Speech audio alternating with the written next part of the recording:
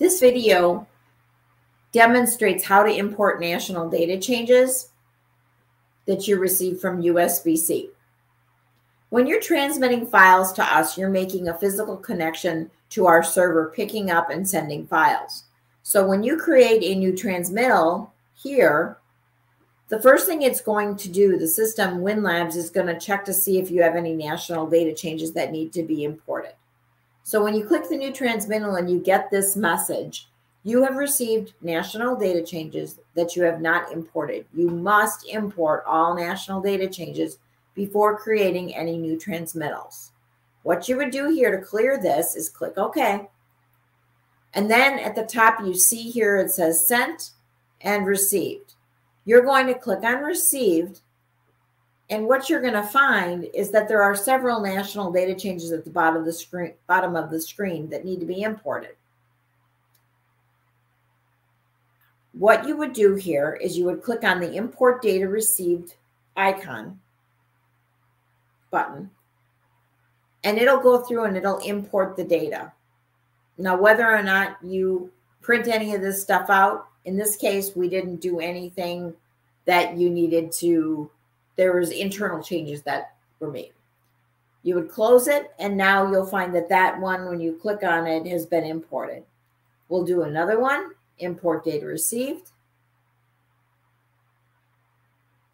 And the national data changes are youth bowlers, they are award information, fulfillment information, membership fulfillment information. This is all data that we send to you so that you have the information in your WinLABS database. It synchronizes your database with our database.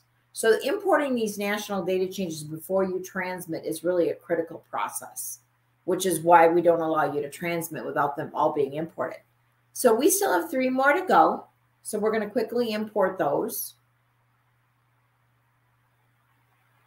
And one of the things that we also do is these are people who bought memberships online.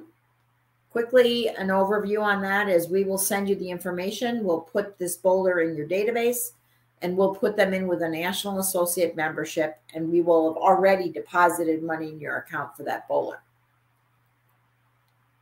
And we still have 2 more to go. It's important to import these national data changes in the order that you receive them. Another one with not much. And then let's do the final one. And that's another bunch of members that were joining online. So this is the process of importing national data changes. Again, the information you're receiving are just changes that we had on our side here at headquarters. They are award fulfillment or statuses. They are youth bowlers. If you have a youth program and the youth are processed through the online system and they're sent down to you. Membership fulfillments, we fill in the membership fulfillment date. Anything that happens here that you need to know about relating to your people. And again, these need to be imported before you can complete a new transmittal. Once they're all imported, you go to Sent and you click on New Transmittal, and now you will not get that message saying that you must import national data changes because you've already completed that process. This concludes the video on how to import national data changes.